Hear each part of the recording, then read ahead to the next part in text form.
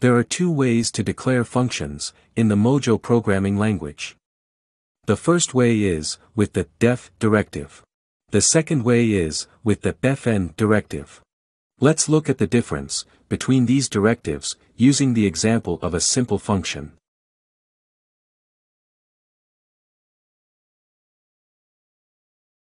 As we can see, we have written a simple function that returns the sum of two numbers. Now let's write the addition function using another directive, fn.